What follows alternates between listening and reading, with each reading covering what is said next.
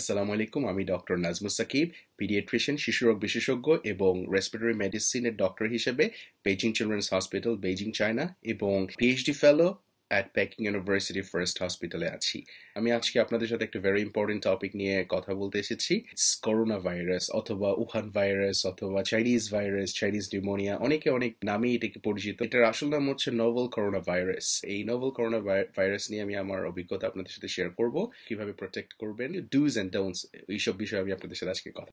And before I start, I would like to thank Miss Safia Ghazi Rahman, my principal. I'm also a Sunshiner. আমি Sunshine থেকে পড়াশোনা করেছি. I am very happy when I'm making this video because I feel like I'm connected with the new Sunshiners, respectable teachers and respectable parents and guardians. যত information আমার ভিডিওতে দিব, it's up to date and it make sense up to now. Next উইকে হয়তো different information থাকতে পারে অথবা different update থাকতে পারে। করোনা ভাইরাস আসলে নতুন কিছু না। আমাদের যে কমন কোল্ড হয়, অনেক সময় করোনা ভাইরাসের কারণেই কিন্তু আমাদের কমন কোল্ড হয়ে থাকে। কিন্তু এখন যেটা হচ্ছে, এটা হচ্ছে আপনার নোভেল করোনা ভাইরাস, যেটা আপনার উহান অথবা চায়নাতে যেটা বেশিরভাগ ইনফেক্টেড। চায়না বলবো না, আপনার এখন পৃথিবীর অনেক দেশেই কিন্তু ইনফেক্টেড, যে আমরা এখন কনফার্ম জানি না কোত্থেকে আসছে, বাট এটা ডেফিনেটলি একটা অ্যানিমালের ভাইরাস। এটা আমাদের হিউম্যানে কখনো ছিল না। এটা অ্যানিমাল থেকে মিউটেট করে এটা আমাদের হিউম্যানে ফার্স্ট কেস আমরা পেয়েছি ডিসেম্বর 2019-এ। এই ভাইরাসে আপনার জ্বর থাকবে, কাশি থাকবে, শ্বাস নিতে কষ্ট হবে। নর্মাল ভাইরাসের মতোই আপনি এখানে ফিল করবেন।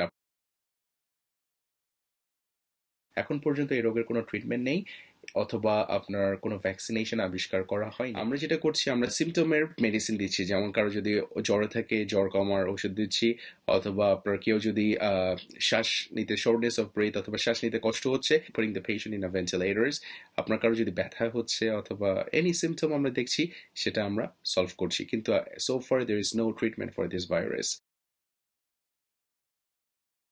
ভাইরাসটি বলা হচ্ছে বাতাসের মাধ্যমে ছড়ায় এবং মানুষ থেকে মানুষে ছড়াচ্ছে খুবই দ্রুত, বাট ইটস লেস ডেডলি। মৃত্যুর হার আপনার অ্যাপ্রক্সিমেটলি 2.5 থেকে 3.5%, যেখানে সার্স ছিল 10 থেকে 11% ডেথ রেট ছিল। ইনকিউবেশন পিরিয়ড অথবা আপনার কতদিনে আপনার রোগের লক্ষণ দেখা দিবে, এটা হচ্ছে আপনার 3 থেকে 14 দিনের মধ্যে।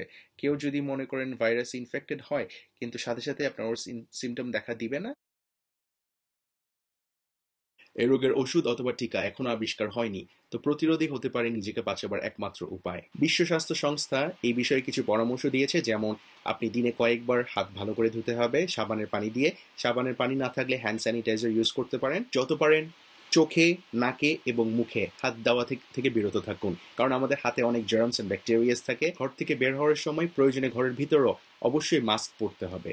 দুই ধরনের মাস্ক আছে, এটা হচ্ছে আপনার সার্জিক্যাল মাস্ক অথবা এই টাইপের N95 N95 এই মাস্কগুলো পরতে পারেন। এগুলো হচ্ছে ওয়ান টাইম মাস্ক। আপনার যদি ঠান্ডা লাগে তাহলে হাঁচি কাশি দেওয়ার সময় অবশ্যই টিস্যু দিয়ে আপনার মুখ ঢেকে রাখতে হবে। কাশি দেওয়ার পরে টিস্যুটাকে ট্র্যাশ ক্যানে ফেলে দিতে হবে এবং আপনার হাত সাবান পানি দিয়ে ভালো করে ধুতে হবে। আপনার জানার মতে জ্বর, কাশি, সর্দি আছে এমন কোনো মানুষ যদি জেনে থাকেন, দূরে থাকতে হবে। আপনি যদি অসুস্থ থাকেন তাহলে চেষ্টা করুন ঘরে থাকার জন্য, ঘরে মাস্ক পরে এবং ডাক্তারের অ্যাপয়েন্টমেন্ট নিয়ে ডাক্তারের সাথে যোগাযোগ করুন। আমি অলওয়েজ এটা আমার সব পেশেন্টদেরকে আমি বলি, যেখানে সেখানে হাত দিবেন না, যত পারেন লেস কন্ট্যাক্ট থাকেন, কারণ আপনি জানেন না আপনার আগে কোন ধরনের মানুষ ওখানে এসেছিল, ওদের হাতে কত জার্মস ছিল, কত ব্যাকটেরিয়াস, ভাইরাসেস ছিল, ইউ নেভার নো। আপনি যদি রিসেন্টলি চায়না গিয়ে থাকেন অথবা চায়না থেকে কেউ আসছে এমন কারোর সাথে দেখা করেন, চাইনিজ হতে পারে, বাঙালি হতে পারে, যে চায়না থেকে ইন দ্য লাস্ট 14 দিনের মধ্যে সে যে বাংলাদেশে গেছে, তার সাথে যদি আপনি কন্ট্যাক্ট করে থাকেন, অবশ্যই কেয়ারফুল হতে হবে।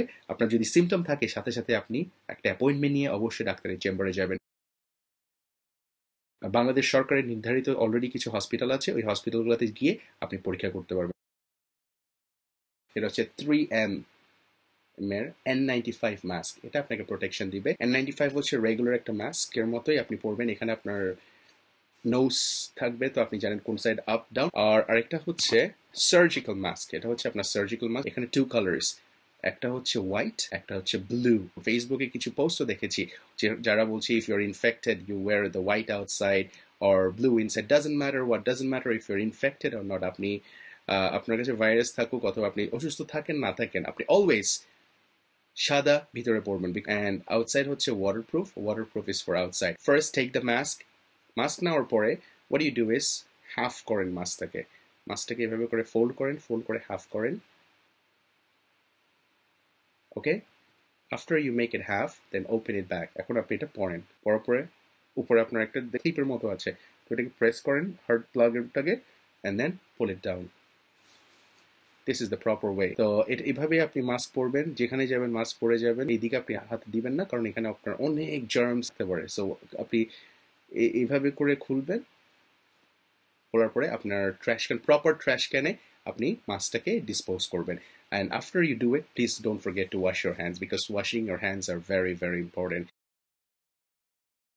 এখন হচ্ছে বাংলাদেশের সিজন অফ ফ্লু, কারণ রাতে ঠান্ডা দিনে গরম, তারপর সিজন চেঞ্জ হচ্ছে। তো আমাদের বাংলাদেশে এখন অনেক ফ্লু হচ্ছে, কমন ফ্লু। কিন্তু কমন ফ্লু এবং নোভেল করোনা ভাইরাসের ডিফারেন্স কি? তো আপনার কমন ফ্লুর সিমটম হচ্ছে আপনার জ্বর থাকবে, সর্দি থাকবে, কাশি থাকবে এবং আপনার মাসল পেইন করবে। কিন্তু আপনার নোভেল করোনা ভাইরাসের সিমটম হচ্ছে আপনার জ্বর, কাশি এবং shortness of breadth. Novel corona ভাইরাসের জন্য অবশ্যই নাম্বার ওয়ান মোস্ট ইম্পর্টেন্ট হচ্ছে আপনার চায়না থেকে বাংলাদেশে গেছে এমন কারোর সাথে দেখা করেছেন, অথবা আপনি চায়নাতে গেছেন, এটা মাস্ট থাকতে হবে। তো এখন সিজন অফ ফ্লু, তো আপনাকে অলওয়েজ ভেরি কেয়ারফুল থাকতে হবে।